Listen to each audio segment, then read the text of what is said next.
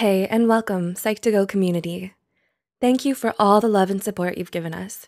Your ongoing support and desire to assist others with psychology is what helps us continue delivering quality content tailored just for you. Now let's get into this week's topic: love, partnership, soulmate. So many of us spend a good chunk of our lives looking for the one.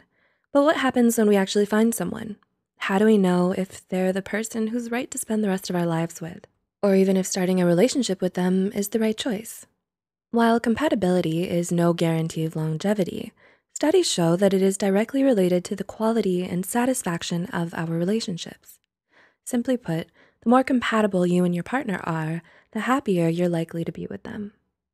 Everybody has their own ideas about what qualities and traits their dream partner should have, but rarely do we ever find someone who's a perfect match. Instead, we learn to compromise where we can and grow to love people in spite of their flaws and imperfections. However, it can be hard to differentiate normal differences from incompatibility. So, if you're wondering whether or not you and your significant other are incompatible, here are 7 telltale signs that you probably aren't right for each other. 1. You don't get each other. Right from the get-go, this can tell you a great deal about how good of a match you and your partner make. If you have a hard time understanding how they're feeling, what they're thinking, or what they need, then they might not be the one for you, and vice versa. It's better to be with someone you can be in sync with, someone who picks up and understands your nonverbal cues.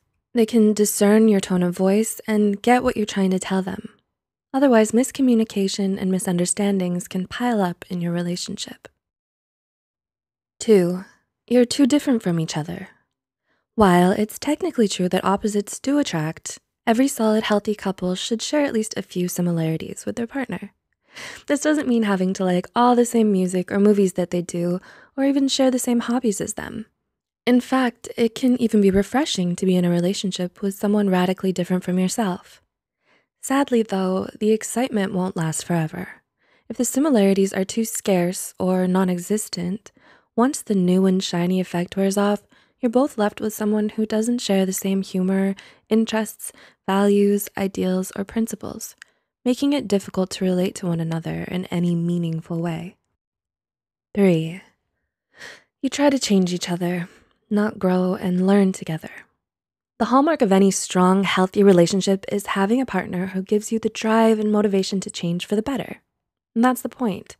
It must be something you want for yourself, your idea, not theirs alone. Despite your partner expressing irritation or dissatisfaction with the current you, it's generally ineffective and not sustainable if you're forcing change on yourself solely because they want it and you don't.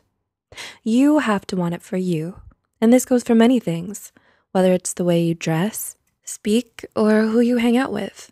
Only you have the right to decide who you want to be. If you don't feel comfortable showing your true colors to your significant other, even in a private setting, this is a definite red flag. 4.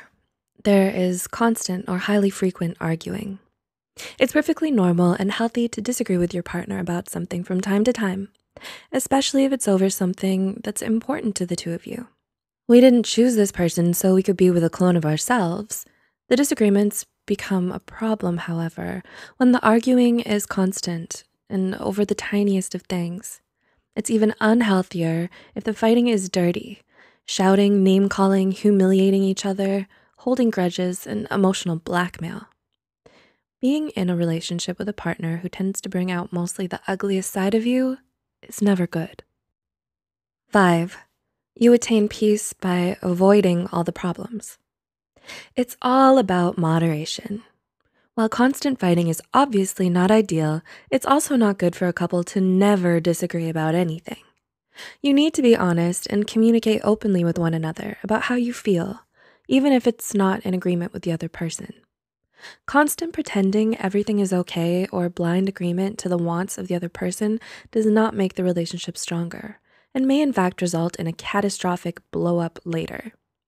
Conflict can be a positive bond-building event if it can be given and taken constructively. It then can lead to personal growth and a deeper mutual understanding. 6. Your socializing is isolated from everyone else. Do you find that when you and your partner go out, it's nearly always only with each other? No friends, no parties or group hangouts? Do you never spend any time with their friends? Have you even met their friends? Is their family still a group of mystery people you've never been introduced to? Even though you've been together for a while? If you answered yes to any of these, this could be a potential problem. It's important that you spend time with your partner's loved ones and get to know them better. Couples who make the effort to be close with the other important people in their partner's lives tend to have longer and happier relationships. And 7, you're not attracted to them. Lastly, but most importantly, even when everything seems perfect on paper, if you don't have any romance or chemistry, it's simply not going to work. Without even an inkling of those factors, you might have a best friend, but not necessarily a significant other. The result is that you will naturally be drawn to people you have that more than friends attraction to.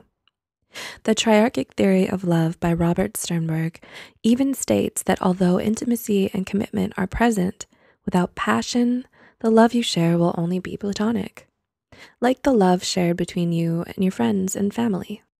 In the end, there's no such thing as a perfect relationship.